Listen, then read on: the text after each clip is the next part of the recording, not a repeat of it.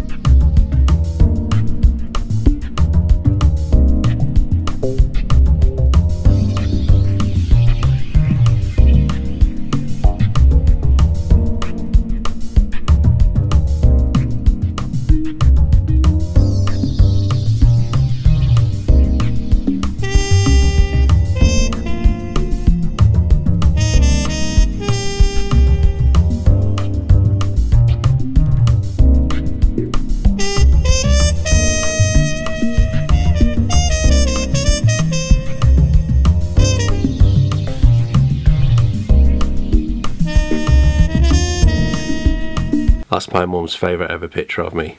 Spot the difference? Take the glasses off. Yeah, you see, take the beard away? No, maybe not. So today I want to talk about this lady. This is my Auntie Anne. Auntie Anne was great fun. I used to call her my anorexic aunt. She was always so thin. My mum says that my Auntie Anne could eat anything and never put any weight on. She always used to have amazing fingernails, like really long fingernails. Naturally, no false nails. At least I don't think so anyway.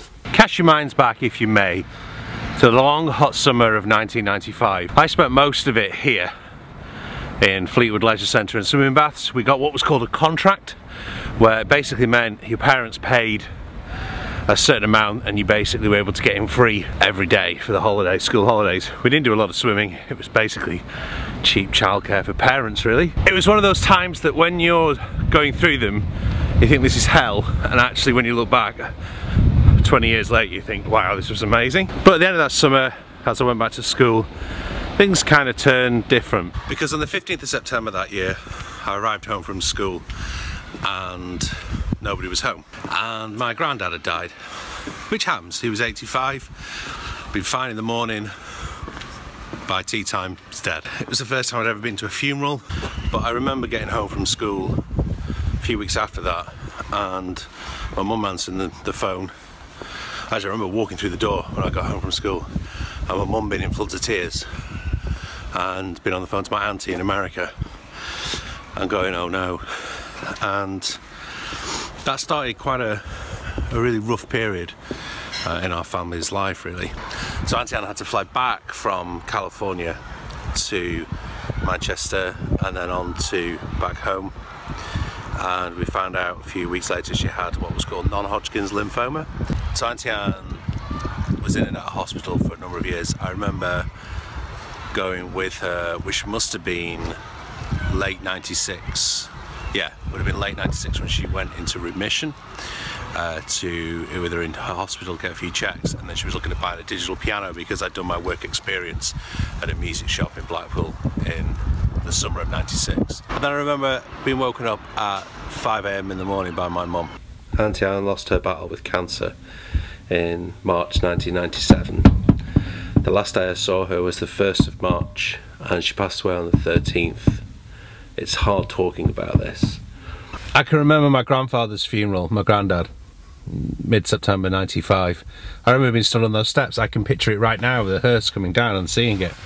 I know that we left for Auntie Anne's funeral here in March 97, but I can't remember any of that at all. Maybe there's a difference. I remember crying at Granddad's funeral. I remember accepting it. He was 85, good innings as everybody says.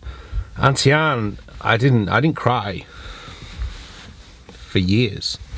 And everyone deals with things differently, I know that. On this vlog, I really don't want to get preachy or anything else like that. But cancer ravages lives, and we've solved some pretty amazing, horrible diseases And we have to find a cure. And that's why I was so keen to be supporting Stand Up for Cancer when it was at Central Hall last week. That's why I gave my money in memory of Auntie Anne. It was only a little bit, but if we all do our little bit, it can all add up and make a difference.